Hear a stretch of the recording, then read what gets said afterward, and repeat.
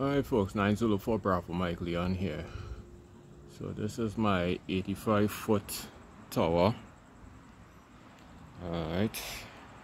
Next to it is a 50-foot tower which still to come down, but I use it to climb. Easier to climb up onto the 85-foot.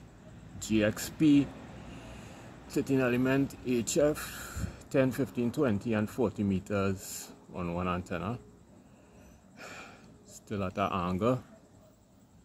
Need to get it onto the pipe mast on top of the tower. Add the gin pole to the side. So what I need to do now, which I've already done, is tie off the antenna onto the rope on the gin pole. The rope, see it's swinging there, coming down to this really big hook that I made, and on that hook put some heavy iron weights. Right, so that, see, I got a close up of the hook. I do everything by prayer.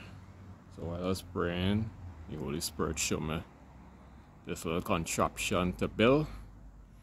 Why I had to build this? Because I've been doing all this work by myself, and glory be to God. Alright, so now I need to go up there. I have to put the weights on this hook and head up to the top. Alright, so this is the weights hanging on the hook. Again, going up to the gin pole. Alright,